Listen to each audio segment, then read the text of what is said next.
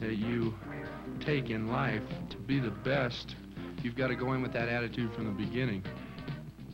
A lot of times I've been in situations where it was just me and this other guy, and he was doing a heck of a job, and it just was that one more second of effort that enabled me to come out on top. Probably 90% of it is just attitude, what you want to accomplish, and if you have the physical tools to do it, then I don't see how you can not be successful. What a season Kevin McLean of Colorado State enjoyed, and what a season the Western Athletic Conference had in 1975. Hello everybody, this is Keith Jackson bringing you highlights of the 1975 Western Athletic Conference football season. This past year saw the Western Athletic Conference reach several national milestones. The number 2 ranking by Arizona State in the final polls, the highest ever by a WAC member, and the number 13 showing by Arizona gave the league 2 top 20 teams. The Fiesta Bowl victory over Nebraska by the Sun Devils, the Fiestas and the WAC's most prestigious moment in the Bowl's 5-year history. 7 Western Athletic Conference athletes won first or second team All-America honors. 14 seniors from 6 of the 8 WAC schools played in all-star games, 5 from Arizona alone. And the Sun Devils' Frank Cush was named National Collegiate Coach of the Year by his peers. Quite a success story for the 14-year-old Western Athletic Conference. Western Athletic Conference Football 1975, brought to you by Frontier Airlines, the airline with over 150 jet departures every business day in the United States and Canada. Discover the new Frontier.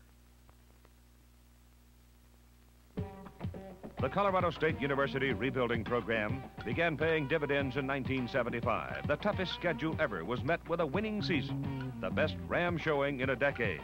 Quarterback Mark Driscoll and his wide receiver Dan O'Rourke led the Rams for a second straight season. Even though the passing game was not stressed as much as in 1974, it was still a most effective weapon. Driscoll concluded his CSU career with 12 total offense and passing records, while O'Rourke finished as the second best pass catcher in Ram history. Sophomore Ron Harris overcame early season injuries to put together 5 100-yard games. With 2 seasons remaining, he may very well overcome Lawrence McCutcheon's CSU rushing record.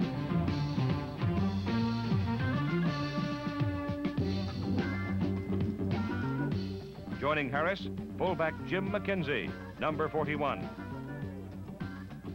Defense was a major factor in 1975. Linebacker Steve Crum, number 5, and all-conference nose guard Fred Paoli, number 53, were major contributors.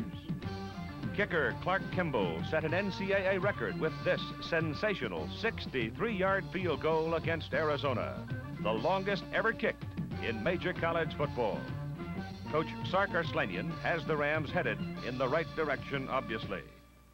The WAC's lone rookie coach in 1975 was Wyoming's Fred Akers. He accepted a tough challenge, but responded with a well-disciplined team, which overcame injury problems, showing steady improvement. Here's how Akers viewed his initial effort in cowboy country. I think that we can say now that we have come close to turning the corner and getting our program off the ground in Wyoming. I think that this year served as a stepping stone for the players to go on and better themselves and make Wyoming once again a power that could play with anyone in the country.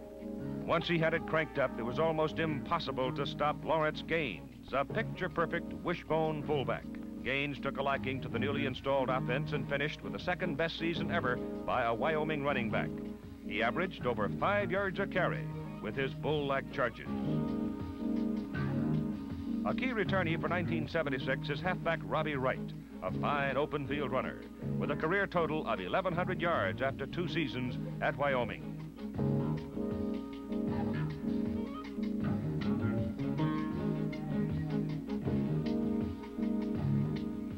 Senior quarterback Aaron Kyle won all conference honors and served as Cowboy co-captain. Brigham Young suffered a slow start on offense, and all hopes for a second straight Western Athletic Conference title fell with 2 early conference road losses. By Game 4, Coach Lavelle Edwards had a potent offense thanks to halfback Jeff Blank. Blank, number 30, became the first Cougar ever to top 2,000 career yards rushing before his senior year. He has his sights set on the BYU all-time record. He's less than 300 yards from it. Development of a passing attack came slowly, but by late in the New Mexico game, Gifford Nielsen, a Provo native, was put in at quarterback, and he responded by setting a WAC season completion record, hitting on over 60% of his passes. The Cougars showed a fine defense led by 4 linebackers, number 34, Bill Jensen, number 59, Sid Smith, number 51, Clark Carlson, and number 50, Blake Murdoch. At Texas El Paso, the Miners were young and thin in their ranks. Coach Gil Bartosh built his offense around quarterback Bobby McKinley and tailback Robert Elliott. McKinley ran the option attack well, guiding a lineup which endured a tremendous number of injuries. McKinley was the total offense leader, directing a team which had only 4 seniors. One of McKinley's favorite targets, number 17, Flash Collins.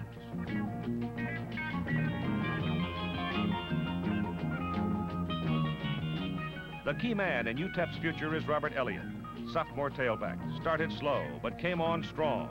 Had the second-best single-season rushing performance in Miner history. A perfect example of youth learning under fire, a situation which is ready to pay off in victories for Bartosh and his young team.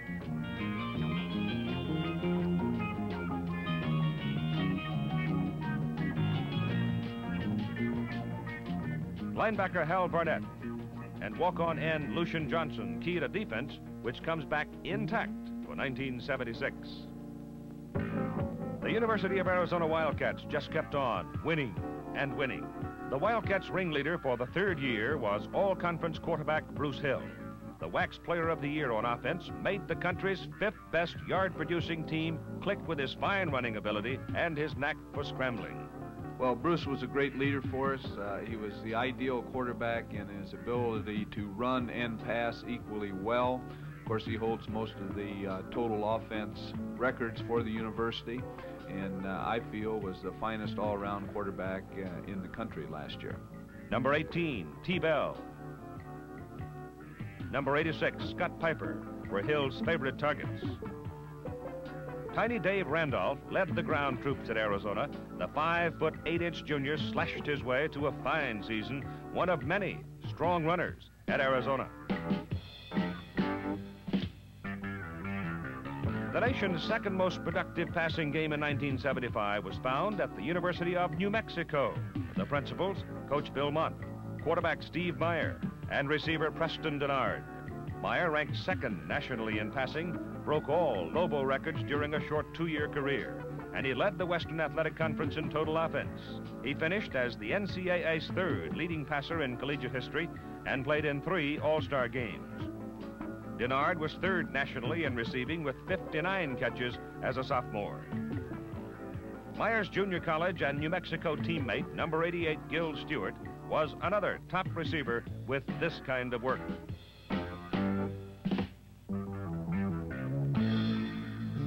A young University of Utah team laid solid groundwork for the future and for Coach Tom Lovat.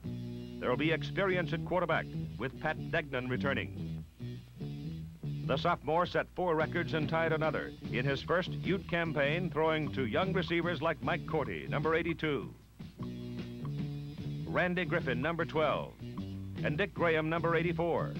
All 3 receivers are juniors, giving the Utah offense sound experience for 1976.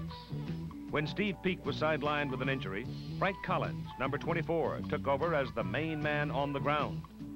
There were many unanswered questions in early September when Arizona State University took to the field. The major problem facing Coach Frank Cush was at quarterback. Dennis Sproul and Fred Mortensen provided the solution, with Sproul throwing to Jefferson and Mortensen hitting Larry Mucker. The passing game was in good hands. Cush went with whichever quarterback had the hot hand, and both men, plus Bruce Hardy, who eventually moved to tight end, contributed to victories. The young ASU offense loses only 2 starters off an undefeated team, which bounced back from a 7-5 season in 1974.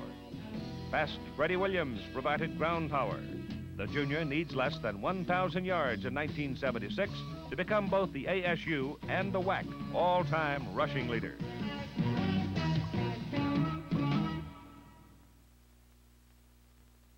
The Western Athletic Conference had 7 athletes who won first or second team All-America honors. Heading the list, number 40, Arizona State cornerback Mike Haynes. He was named to 5 All-America first teams. Brigham Young's Brad Oates was a second-team pick at offensive tackle, and 14 WAC seniors performed in all-star games. The bulwark of the Colorado State defense was Kevin McLean, the senior linebacker, a first-team pick on 3 squads, runner-up on 2 others. Another punishing tackler was ASU linebacker Larry Gordon. He was selected to 2 All-America teams. Arizona defensive tackle Mike Dawson was another second-team choice. Another Wildcat, T. Bell, was a versatile All-American. He was a fine receiver, ran with authority, and was a real threat returning kicks. He was named to 2 All-America teams, setting 3 school, 1 WAC, and 1 NCAA record. Bob Berg of New Mexico was the most accurate field goal kicker in NCAA history, a freshman walk-on. He kicked 41 of 56 career attempts, plus going 43 for 48 on extra points. Berg set or tied 7 conference and 6 school records. The Western Athletic Conference Defensive Player of the Year, number 77, Arizona tackle Mike Dawson. While Dawson was protecting the trenches, the WAC's fine crew of aerial interceptors were very busy. Let's watch them, beginning with UTEP's Lee Mitchell. Next, a look at New Mexico's Ron Wallace, number 20.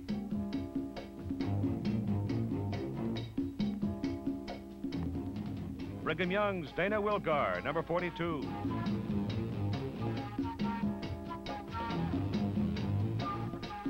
Colorado State's Jerome Dove, number 48.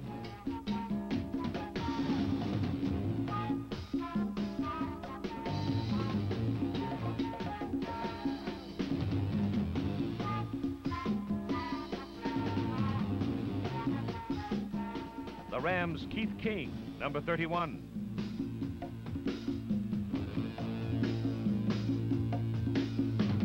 The WAC's interception leader, Mike Martinez of Arizona State.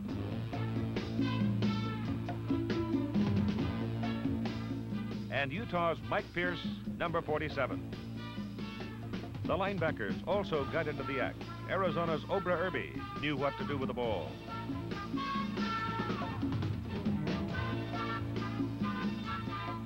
As did Utah's John Huddleston.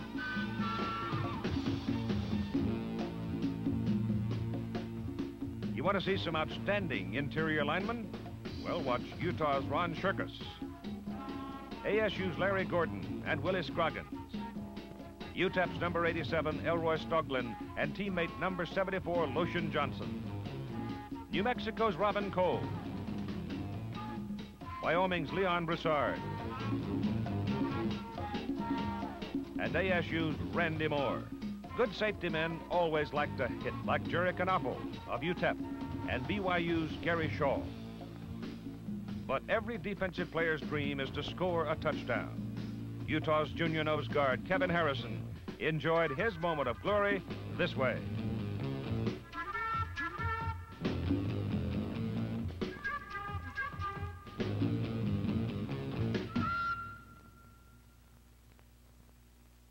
There's an abundance of young talent in the Western Athletic Conference. Wyoming receiver John Arnold is one of them, and here's what his coach had to say. There was no way we could keep John Arnold out of our starting lineup. He was a talented sophomore who combined dedication and concentration with a fierce competitive spirit to become an outstanding split receiver.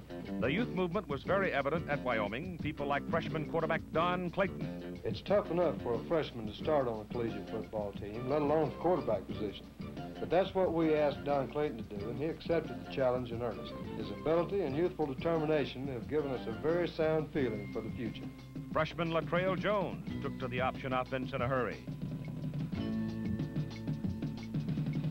New Mexico freshman Keith Ellis, number 14, is another young player with an exciting future.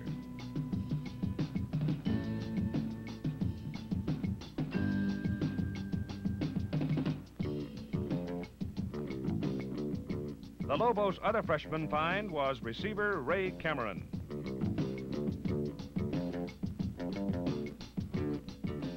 Utah quarterback Pat Degnan has 2 years remaining. He will have 2 top receivers in number 12, Randy Griffin, and the man who led the WAC in receptions until he suffered a broken hand, number 84, Dick Graham. Texas El Paso welcomes back freshman tackle Wayne Pritchard, number 72. And linebacker Mike Young, number 16. Colorado State returns receivers Ron Bunch, a sophomore.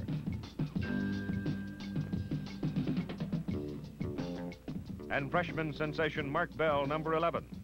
Bunch averaged 15 yards a catch, and Bell was good for a 26-yard average. Brigham Young had a young offense mature. Sophomores man both the quarterback and wide receiver spots. Gifford Nielsen gets 2 more years with number 15, Jeff Nielsen, and number 8, John Vanderwooden.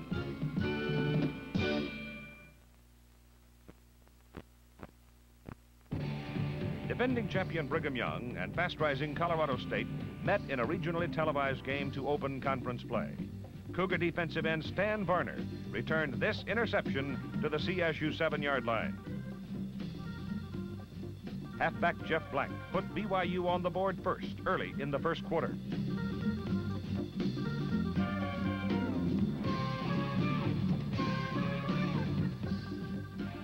The defense strikes again. This time CSU linebacker Steve Crum rambles 28 yards with an interception to pull the Rams within 1 point at 7-6.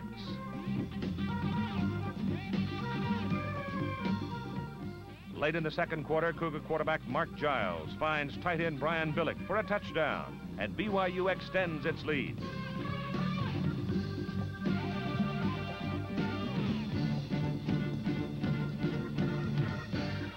Ram linebacker Kevin McLean knocks the ball free. Keith King recovers on a key play in the ball game.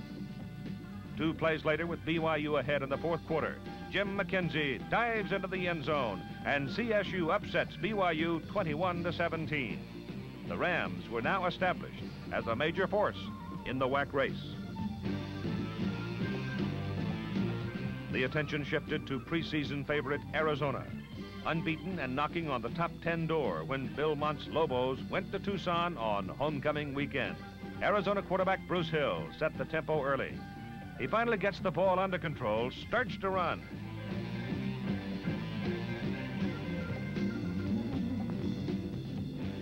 Then spots receiver T-Bell open for a 72-yard scoring play. But that was it for the Wildcats offense until the third quarter. Lobo quarterback Steve Myers struck with a 5-yard touchdown pass to Gil Stewart to tie the score 7-7 early second quarter. Meyer was hot. Preston Hall puts New Mexico ahead with this catch. Preston Denard catches Myers' third of 4 TD passes as New Mexico scores 28 unanswered points. A furious fourth quarter rally moves Arizona within 3 points with 5 minutes left. Meyer then called on freshman Mike Williams. He carried the ball 9 consecutive times and put the game out of reach with this 5-yard touchdown run with 55 seconds left. New Mexico and coach Bill Mont had a most satisfying afternoon. When the dust settled on the WAC race, Arizona State had edged past New Mexico and Wyoming to set up a classic battle against Arizona. The Devils needed a victory for a perfect season, the WAC title, and the Fiesta Bowl berth. A Bruce Hill to Scott Piper pass put Arizona ahead 7-3 early in the second quarter. Hill was a threat every time he got the ball, running the option here for 20 yards.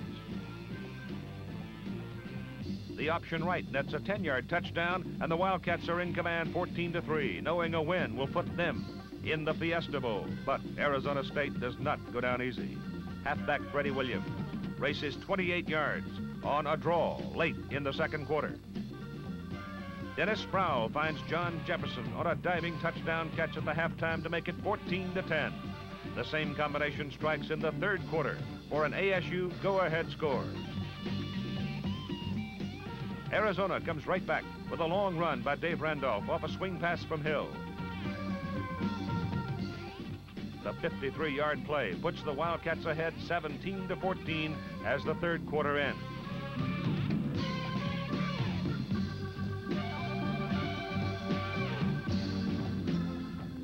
But the Sun Devils put together a drive early in the final quarter. Sproul sneaks over for the game-winning touchdown.